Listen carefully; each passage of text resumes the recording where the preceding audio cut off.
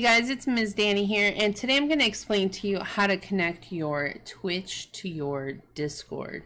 So if you go down here to this little cogwheel, or at least that's what I call it, your user settings, and you go over here to connections, and you can click here on the little Twitch icon, and another thing is going to pop up. Is not popping up for me right now. Because I'm already connected, but a box will pop up asking you for your login. You log in just like you would with Twitch, and then your Discord will be connected. And you'll see this here. If you display it on your profile, it makes it so other people can find you. So, and also, so all these people have it connected to their Discord. And that's another way that your subs can actually find your Discord there. So when you look over here, if you look at like the profile, here you go. It will show up just like this, and you can attach other things.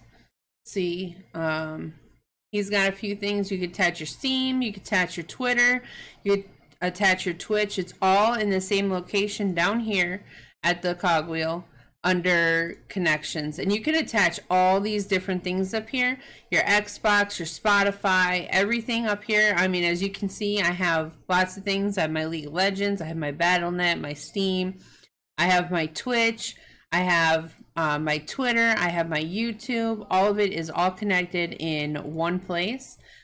So when you go see my profile, you can see all of them right here, and it makes it so much easier because anybody that's looking for your thing can just click here and boom. Hey guys, and there it is. It brings up my YouTube.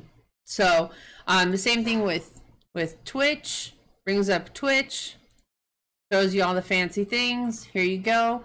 Another thing this does for streamers is when you go live, any Discord, like one up here, that has this live section where when you're live, you show up here.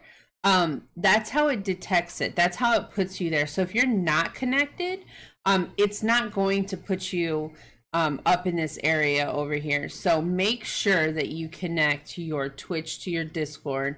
So when you are live, you show up here, and then everybody can see that your lovely face is now on camera, even if you don't have a face cam.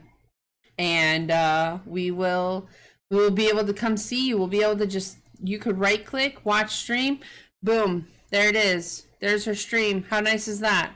So that's exactly what you want to be doing. You want to connect your Twitch to your Discord, and then when you have your own Discord, it will also show up for your subscribers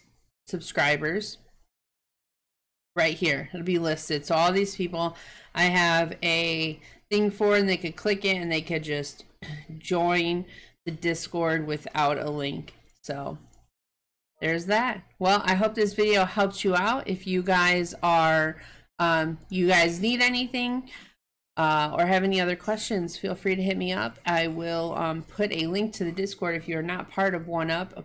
We would be happy to have you. And if you have any questions, feel free to write me. Ms. Danny 87 #1537 is my Discord. You guys can feel free to write me for more information.